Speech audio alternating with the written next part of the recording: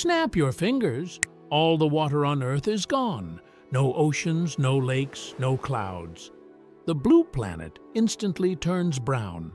Suddenly, you can see the true face of Earth. 3-mile-deep canyons and massive alien mountains are finally revealed. But don't go exploring yet. You see, water is heavy. The oceans weigh 1.4 quintillion tons.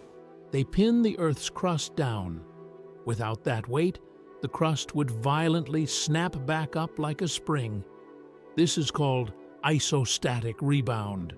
It would trigger the most massive earthquakes and volcanic eruptions in history, reshaping the continents instantly.